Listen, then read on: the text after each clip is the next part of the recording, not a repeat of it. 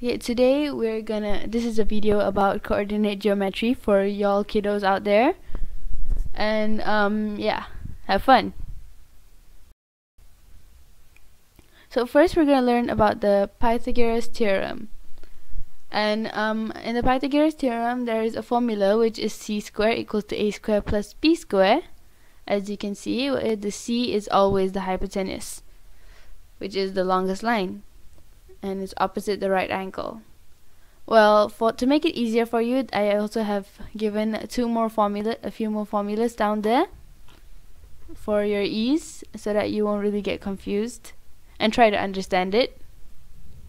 Now, this is the distance or the length of a line, which is a line segment. So now, for this line, we have a formula which is the formula is square root x1 minus x2 in a square bracketed with a square plus y1 minus y2 with a square, and all under one big beautiful square root. So here's the example. As you see in this example, given coordinate points A 3 4 and B 1 1, so it's asked to find the distance between A and B. So, as shown, AB equals to one huge square root with 3 minus 1 square plus 4 minus 1 square, which ends up in becoming square root of 2 square plus 3 square, which is 4 plus 9, and it becomes a square root 13. And once it's done square rooting, it's 3.6. So now for the midpoint, which is related to a straight line in some way, it's in between 2 points on a straight line. So, like there is a midpoint. There's the midpoint right there, which is in between 2 points, and the formula is x1 plus x2 over 2, and for the other coordinate is y1 plus y2 over 2, as it goes.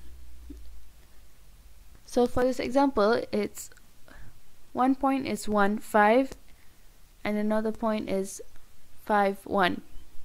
So here they asked to find the midpoint, which is 1 plus 5 over 2 and 5 plus 1 over 2, which ends up being, both of them end up being 3. Now for the gradient. Okay, so the gradient is m, which is y1 minus y2 over x1 minus x2, or vice versa, which is y2 minus y1 over x2 minus x1. An example is 0, 2, and 2, 4, which is y2 minus y1, ooh, I see my handwriting, over x2 minus x1, that ends up being 4 minus 2 over 2 minus 0,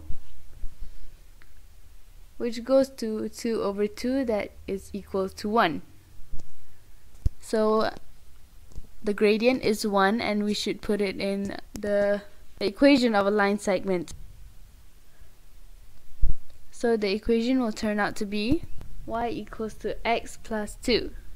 So if you're questioning what the 2 is, the 2 is the c. The c is the y-intercept. And so it will all become y equals to x plus 2. And if you're asking what a y-intercept is, it is the point of the line that touches the y.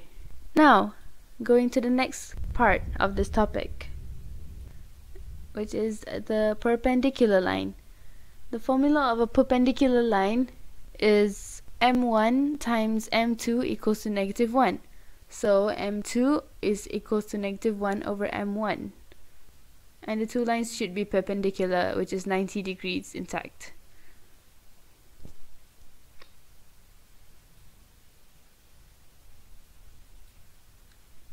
Thank you so much for listening to this very, very, very short video. And please try your best, because this is an easy topic for someone like me who's not that good in maths. Bye bye!